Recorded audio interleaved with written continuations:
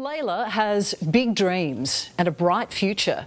She also lives with cerebral palsy, which makes handwriting difficult, so she wants to sit her Year 12 exams on a computer. So why can't she? You wouldn't know by looking at her as she strides along the running track, but 16-year-old Layla is vision impaired and lives with cerebral palsy. I want to go to the Paralympics one day, Commonwealth Games. I want to do some little international events as well, hopefully in the near future. Layla's cerebral palsy affects mainly her right side, impacting the function of her arms and legs, making Layla more prone to tripping when walking or running. But Mum Sam says it won't stop her. Sam, no doubt Layla has had challenges that she's had to overcome throughout her life. How has it been watching her overcome those hurdles? I'm in awe because she's always fought for herself. She's always advocated for herself. I mean, I'm talking about on track and in education and all that. And she's one that doesn't want to give up.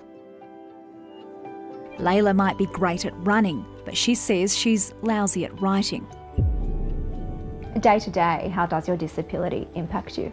In writing, it would take me longer to write than the average person, and my writing would be more illegible or harder to read, and obviously it will cause me more pain when writing.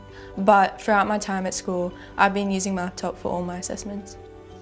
Except next month's HSC, the New South Wales Education Standards Authority, or NESA, has banned Layla from using her laptop in the exams. But at the end of the day, I still have weaker arms than the average person, so I don't understand why they had to refuse it, because now I'm only going to go backwards rather than forwards. It is, it's a slap in the face from NESA, yep.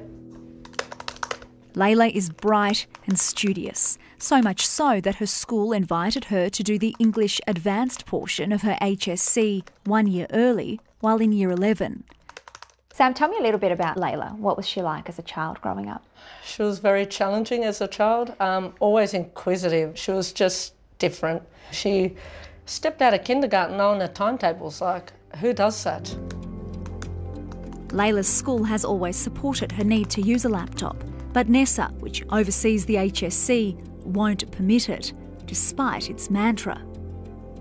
I have 2 doctors for vision and for my cerebral palsy that have recommended that I use laptops, and that's why I have, because it puts me on an even playing field with everyone else. Layla, this is some of your handwriting here. Yeah. Can you understand that? Somewhat, not really, because most of the time I would have to correct it afterwards, which I didn't have time in this exam. I can see you've crossed out words. Yeah.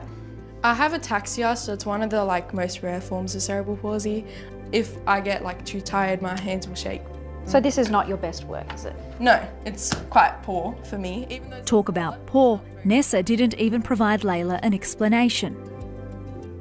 And we've provided reports from the vision ophthalmologist, we've provided reports from the paediatrician that's been with her for a while, we've provided reports from an OT who was here for 3 hours and still said no.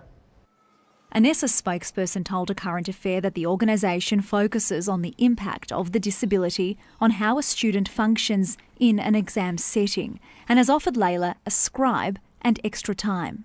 You weren't planning on cheating, were you, using a laptop? No, never, no. I've always had all my exams, they turn off the spell check and teachers watch, and it's their laptop anyways. Well, the purpose of examinations is to show what you know. So these are sort of archaic rules that don't really reflect the digital society we're in. Professor Iona Novak is Cerebral Palsy Alliance Chair of Allied Health. Professor, I imagine this is not the first time you've dealt with an issue like this. In my career, I've dealt with hundreds of students who cannot access the curriculum physically because of their physical disability. We don't ask any student in New South Wales to leave their glasses or their hearing aids behind in case they have an unfair advantage during the examination. So if you have a physical disability and can't handwrite, typing seems like an obvious digital solution in this era.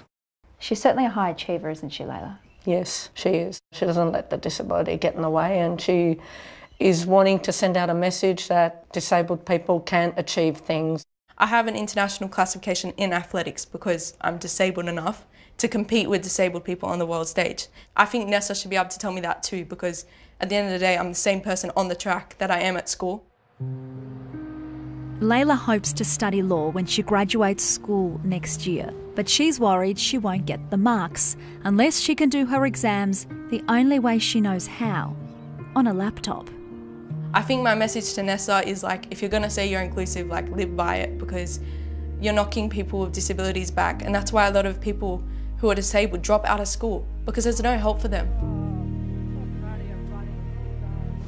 This situation is absolutely ludicrous, but Nessa won't budge. And what's so ironic is that HSC exams are going online in a matter of years anyway, with some English subjects ditching pen and paper from 2027.